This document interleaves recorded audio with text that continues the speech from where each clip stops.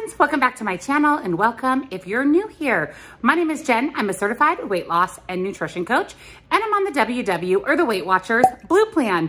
It's a Monday, so it's another meal prep day. I have some fun, easy, summery type of recipes for you that I'm so excited about. So if you are excited for meal prep, give this video a thumbs up. And don't forget, if you're new or you haven't yet subscribed to my channel, I'd love to have you here. Hit the subscribe button and click that little bell right next to it so you never miss a single video. All of the recipes that I share with you today, as well as all of my recipes for that matter, are on my website. I'll make sure that that is linked at the top of the description box for you. You'll also find nutrition coaching where I offer one-on-one macros and calories. Highly recommend taking advantage of that, just so you know where you should fall every day to be most successful. If you want to chat with me one-on-one, I do offer coaching as well. Links, discounts to everything I shared with you today, as well as all of my other favorite things. And last but not least, my Facebook group are all down in that description box. So definitely check it out before you go. So let's jump into this weekly WW meal prep.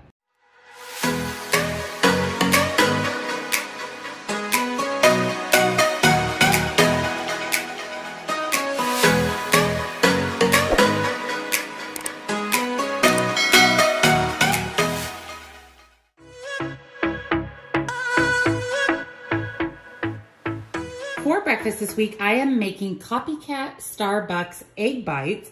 I love their egg bites. They're just really expensive. So when I found this recipe, I was super stoked to make this for breakfast. So really simple, just a few ingredients. Of course, you're going to need some eggs, 2 slices of bacon. This is just the pre-cooked bacon, some Swiss cheese shredded. So I'm going to have to shred this up, some cottage cheese, and salt and pepper. So the first thing that I'm going to do is shred up my Swiss cheese. I need 1 full cup of shredded cheese.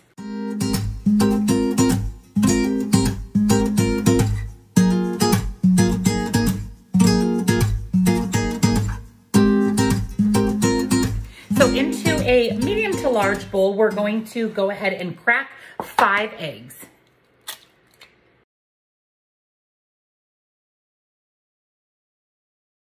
Now we're going to add in 1 cup of cottage cheese, 1 cup of the shredded Swiss cheese, the 2 slices of cooked and crumbled bacon, salt, and pepper. And then we're going to stir this together until that mixture is completely combined. I'm going to spray at least 6 of my muffin cups with some nonstick cooking spray. We can always spray a few more if we have enough of the mixture. And then we're going to start adding the egg mixture into the muffin cup about 3/4 full. So I'm going to spray a couple more because I have enough of the mixture.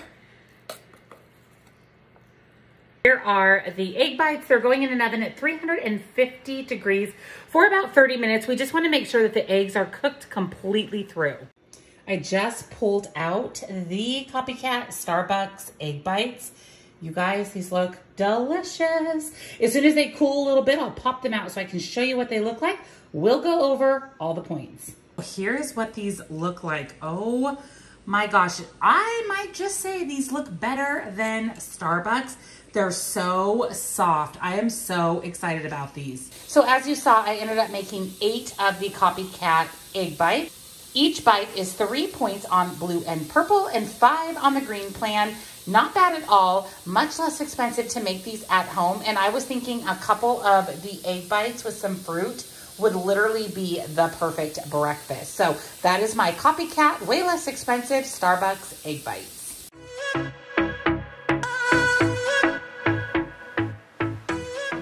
For my lunches this week, I am making Instant Pot brown rice risotto. This is going to have my veggies, my protein, my carbs, all in one meal. So for this recipe, you're going to need some chicken thighs. Now you can use chicken breast. This just makes it a little bit more juicy and delicious. And this is a pretty low point, low calorie lunch as it is with chicken thighs. Some Parmesan cheese, asparagus, lots of mushrooms. You actually need an entire pound of mushrooms, some shallots, pepper, chicken broth, brown rice. Of course, you do not want quick cook brown rice. You just want traditional brown rice since we are cooking this in our Instant Pot. And then I have some avocado oil. The first thing I'm going to do is chop up my scallion and my asparagus for the risotto. I'm going to add a little bit of oil to the bottom of my pan, let it warm up, and then add in my veggies. I'm going to start with 2 packages of mushrooms. And then I have 1 cup of asparagus and 1 shallot. We're going to let this cook until the veggies are softened. Once your veggies are soft, we're just going to remove them from the Instant Pot and just put them in a bowl and set them aside. While your Instant Pot is still on the saute mode, we're going to go ahead and add in our chicken. We want to sear it on both sides. Once the chicken's seared on both sides, go ahead and add a little bit of pepper, 1.5 cups of brown rice, and 5 cups of chicken broth. We're also going to turn our Instant Pot off. Now we're going to go ahead and put the lid on and set it to high for 25 minutes. So I just took the lid off, the Instant Pot went off, released the steam, and now I'm just going to kind of lightly shred up the chicken. It just falls apart. You can't even pull it out of the Instant Pot. It's so juicy and tender. So we're just going to lightly shred all of the chicken thighs. Once we've shredded the chicken, we're going to add back in all of our veggies and 1/4 cup Parmesan cheese. Stir that together and lunch is ready. Look at how delicious this looks. It will thicken up even more as it sits. So I'm going to transfer this to a storage container and I'll be back to share points and the calories. I decided to go ahead and just put the risotto in one of my big, large mixing bowls. I have lids for these. I think that's the easiest way to store it. This big batch of risotto makes 12 servings. Now you can make this on the stovetop if you do not have an Instant Pot.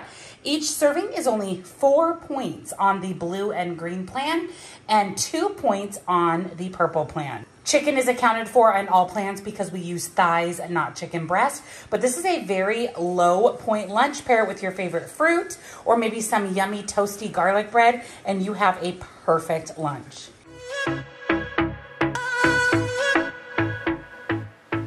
For a summery sweet treat this week, I'm making lemon blueberry bread, and this is actually going to be glazed bread, so it could be a snack, a dessert.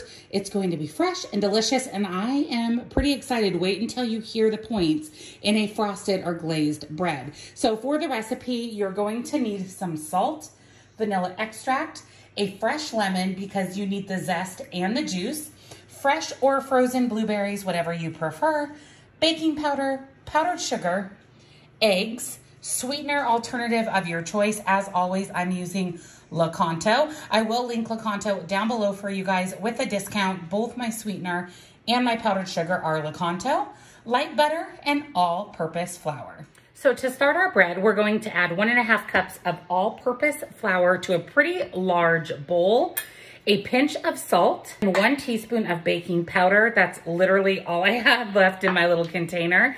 And then we're going to just stir this to make sure that everything's mixed together. I'm going to add my lemon zest directly to my bowl. I'm going to zest this entire lemon. I really want this to be packed with that real fresh lemon flavor. I'm also going to juice it as well right into this bowl. I'm then adding about 1/2 teaspoon of vanilla extract. The recipe calls for 1 full cup of sugar. I'm going to substitute 1/2 because it just gets too sweet with those sugar alternatives for me. So I'm gonna halve the amount of sugar that the original recipe requests. 1/3 cup melted light butter. You can use a handheld mixer or just a spoon like I am. And I'm just going to gently combine this together, just folding in the wet and dry ingredients just until mixed. Make sure that you don't over mix. It just causes your bread to turn out a little bit more spongy instead of light and airy. I have 1 cup of blueberries here that I have rinsed off, so they're still a little bit damp. And I'm going to add those to a bowl.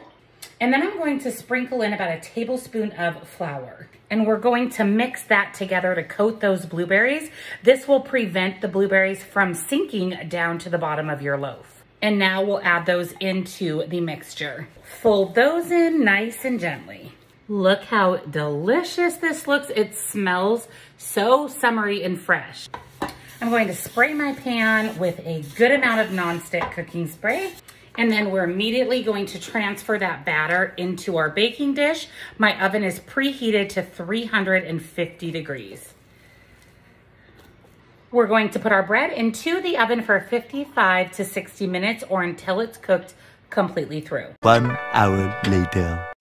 I just pulled out the bread. Doesn't this look incredible? My house smells like a bakery. I'm going to let this cool and we are going to put together that glaze that I promised for on top of our bread.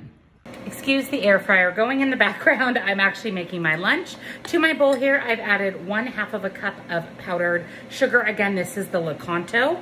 2 tablespoons of melted butter, 1/2 teaspoon of vanilla extract, and 2 tablespoons of lemon juice. And then we're going to stir this. It'll make a glaze consistency. And as soon as our bread is cooled, we'll add this right to the top. Time to glaze our bread. I went ahead and put it on a piece of saran wrap just to keep the glaze from getting all over my cutting board here.